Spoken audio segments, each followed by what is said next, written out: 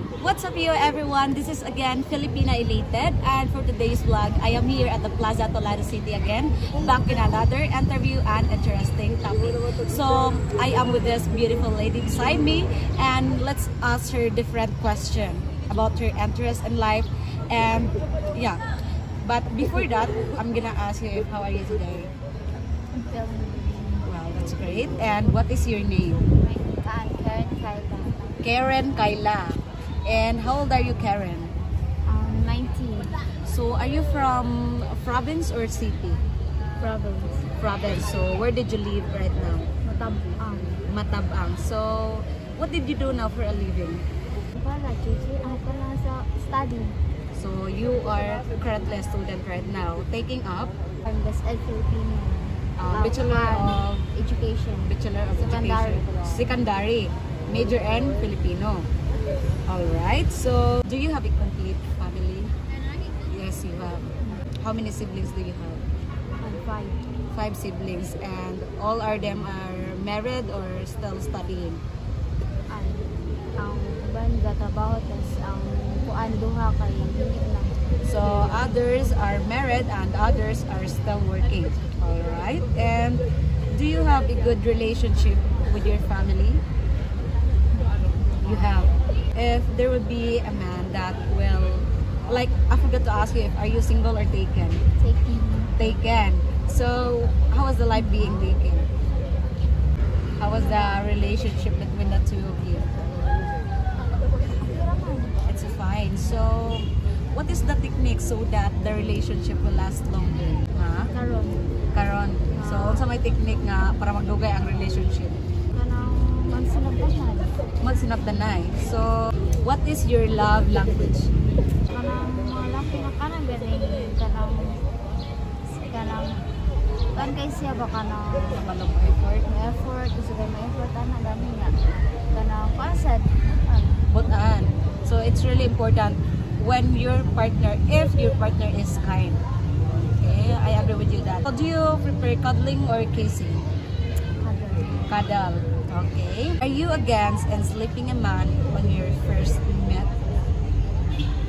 You're not against with that. Okay. And how old are you today? 19 years old. Alright. Too young. And what are the qualities or personality you're looking for in boyfriend? Like your boyfriend ka sa mga batasan karon or personalidad? Kumbaga. tas respetado. Respetado. So, he is family-oriented. Okay, that's great. Would you date a man with a fat belly, or what is physical appearance for you? Does it matter or not? Sakto naman. Like, so it doesn't matter. Okay. So, would you mind telling us what is your personality as a Filipina? Kanang kind tas kanang kanang kind tas kanang Shy? kind. Oh, kind. I'm sorry for that.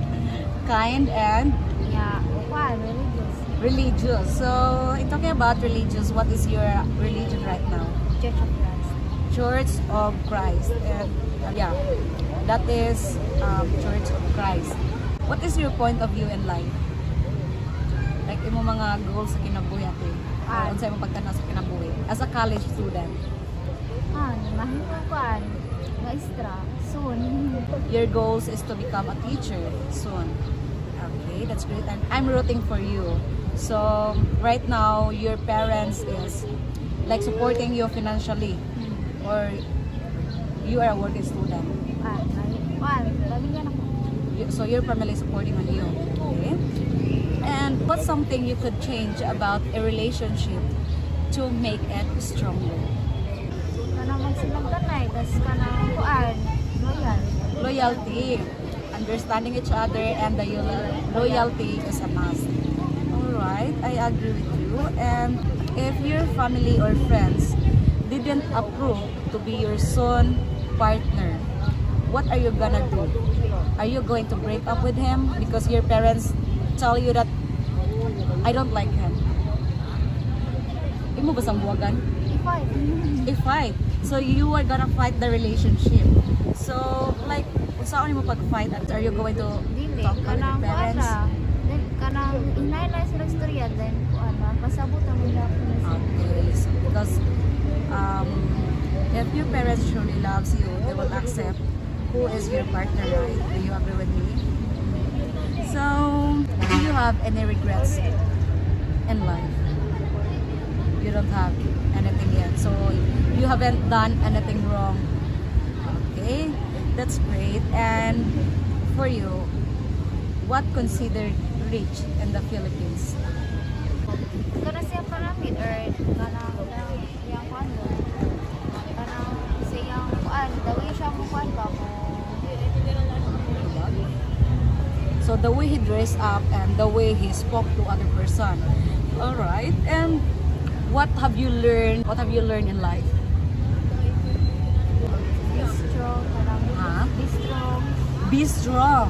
All right. So have you experienced any like struggles that you feel like I want to give up? I can't do this anymore. So have you in that situation already? Yes. And what did you do to overcome with that situation? Pray. Pray. So you trust God that you can do it, like you can overcome those struggles. And thank you so much for being part of my content, and yeah, for allowing me to be part of my YouTube channel. And yeah guys, that's all. Bye bye.